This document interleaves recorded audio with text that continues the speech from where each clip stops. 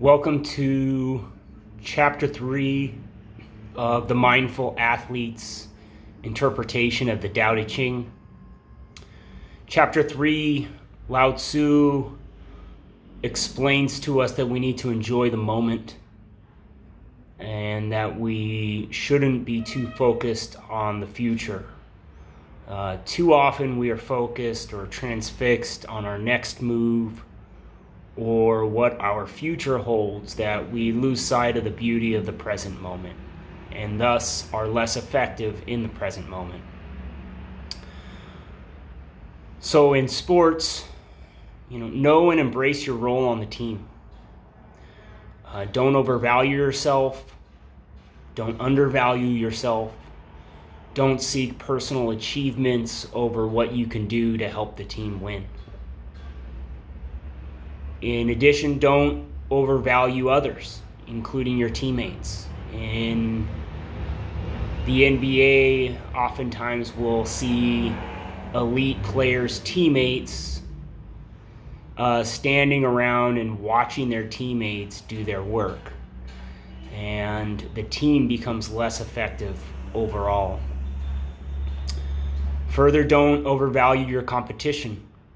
Don't become awed by the level of play when you move up a level or your competition becomes greater than it used to be. Understand that you belong on that team and in that competition. Just your being placed on that roster means that you've earned your position. Teams want you, the current version of you, perhaps a version that they think might improve over time, but they want you. You were selected to be on that team. And don't try to be more than you are. So by doing that, embrace your role. Teams need all team members, all teammates, all coaches to embrace their role in order to maximize success. Teams have inner struggles because players expect more or desire more playing time or bigger roles from themselves.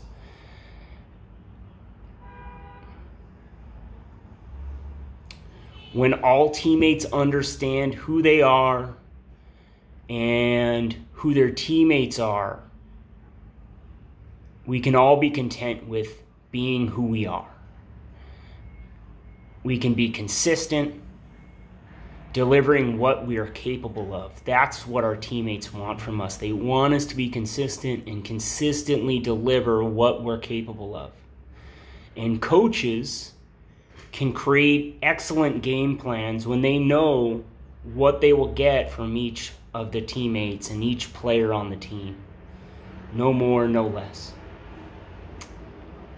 Our example is be humble and focused on the moment, like Tim Tebow. Tim became a star and a leader by promoting others. In Tebow's interviews, he thanks God, and we can say that God is another way of saying the Tao. He thanks and praises his teammates, his coaches, his fans, his family, his friends, and he even praises his competition. He praises others and he shifts credit to others. He takes responsibility for his actions, especially his failures. Coach's tip: play for today. When you're training, train for today. Work to just improve yourself and be the best version of yourself on every rep, every repetition, whether that's in the gym or taking a ground ball or shooting a free throw, making a sprint.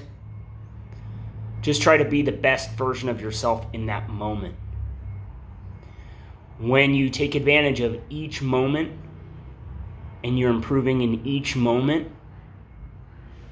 we can be more grateful for each moment, appreciating what we have each day, each moment, and embracing new opportunities.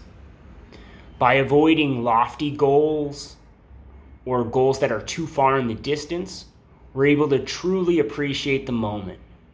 And that will give us the best opportunity to not only appreciate where we are and enjoy the ride, but will also give us the greatest opportunity to maximize our success, both in the present and in the future. The quote that I have from Tim Tebow is, "Don't worry about what you cannot control. Our focus and energy needs to be on the things we can control. Attitude, effort, focus. These are the things that we can control." Go ahead and smash that like button and help get the message of the Tao to other mindful athletes.